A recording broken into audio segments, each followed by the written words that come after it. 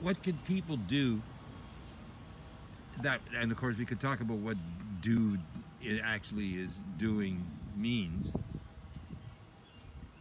and you can see that it's all happening the way it is, and that's a form of doing. But in essence, it's all done.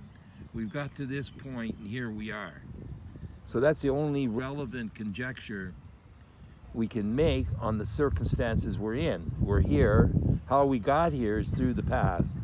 Where we're going from here is what determines the future.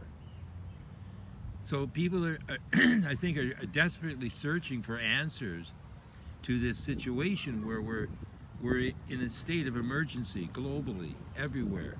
Every person is feeling it. Things are seizing up.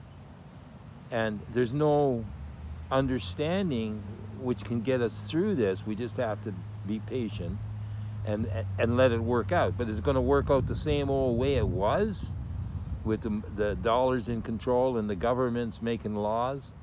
Like where is it going from here? That was a long speech. Well, there is a necessary contentment of mind that if it still takes another 1,000 years, then it's going to take another 1,000 years. And in the acceptance of that, or the resignment of that, we can shed ourselves of the frustration and the yearning, and in so doing become so chill that maybe the world gets saved a little bit faster. Is that 1,000 years of peace? Like, again, that's another prophecy. I don't know. I just use 1,000 years as a good. It's good for humans to conjecture 1,000-year periods. Yeah. Because the stuff they content themselves now will determine what the world will be like 1,000 years from now. But still, in getting through the day, like sometimes it's difficult. Like you got struggles, daily struggles.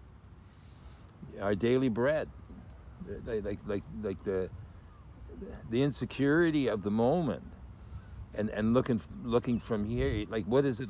What do we want to continue for 1,000 years? Like how do we, how do we want to live that 1,000 years out from the now? Like what's the opportunity to be peaceful and content in the moment we're in? Is there an opportunity for that, or is it just more struggle, more and more struggle? Well, until people can objectify mortality, they can be cavalier and simply understand that there's no escaping mortality, and so ultimately there's no reason to fear or be angry, for that matter. We can be courageous. We can accept our mortality and figure out, well, if we're going to die anyway, why don't we imbue heaven?